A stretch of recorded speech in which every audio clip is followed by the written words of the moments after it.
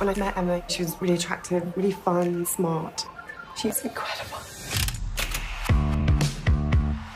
You okay? It's just I'm with someone. You in love with her? It's a him. I'm just fed up with you saying I'm boring and predictable, that my penis is too small. I never said it was too small. I just said I couldn't feel anything. What is going on with you guys? I mean, we're friends. Friends having sex. Happy birthday. Oh my God, what's that? It's shabby chic. Oh, Sean. Oh, yeah. I'm an actress, I forgot to say. Oh, are you? I'm really sexy and kind of wants me quite sort of sultry, like I've just had a massive orgasm. I just wondered if I could maybe have a bit of lip gloss. Unless you start making decisions, you're going to end up a lonely old maid, and I say that with the greatest love and the greatest respect. Yeah.